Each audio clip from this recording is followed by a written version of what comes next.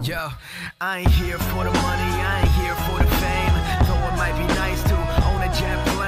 What is going on, guys? My name is 4G. So in this video, I'm talking about why you should be using visualized sound effects in Fortnite. Really quickly before I start this video though, if you guys enjoy, a like would be greatly appreciated. And if you are new here and want to see more Fortnite videos like this, make sure to hit that subscribe button with notifications on. Alright, back to the video. So with the Season 5 version 5.0 update, we got access to the visualized sound effects feature in Fortnite on all platforms. At the time, this was just a very limited feature that allowed you to see enemy players' footsteps and when shots were being fired, vehicles were being driven near you, etc. It was very limited back in Season 5 and up until the recent version 8.50 patch because of the fact that all sounds were muted when this feature was turned on.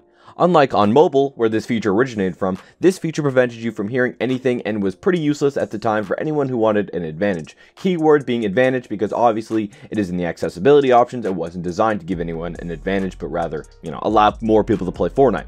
This, however, has been changed with the version 8.50 update. Epic Games has since allowed the ability to hear sounds with visualized sound effects enabled. The part that prevents this from being overpowered is the fact that you don't actually have spatialized sound with this though. So for example, what this means, if you aren't aware, if someone was walking to your left, you would now hear them in both ears and not just your left ear. So basically, this sound is mono, no longer stereo. Now that doesn't mean this isn't an advantage though. The main reason I would say you should be using this feature is because the fact that audio in Fortnite is quite broken. This doesn't fix this, of course, as you can't show 3D sounds on a 2D wheel, but it does still help, at least in my opinion. I've been using this feature since last week when they released the version 8.50 update, and it has helped with my performance for sure. If you play arena or other competitive modes such as the Fortnite World Cup qualifiers, you know that you're going to be in very close spaces with a lot of people in one of the final circles. It's usually quite loud with everyone shooting at each other, and having this feature on allows you to see footsteps of enemies you otherwise wouldn't hear due to the sounds being drowned out by other noises in the game.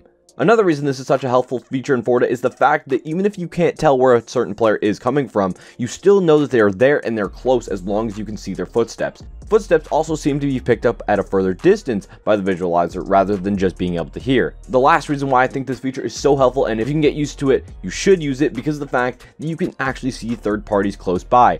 Here's an example of what I mean. Say you're in the main building in Tilted, many people have called this Trump Tower. Let's say you're in that building and you're in a shotgun fight with someone, they're boxing up, you're attempting to break into their box, but then someone else starts running up the stairs and attempt to third party you. In that situation, you most likely wouldn't have heard their footsteps with the visualizer off.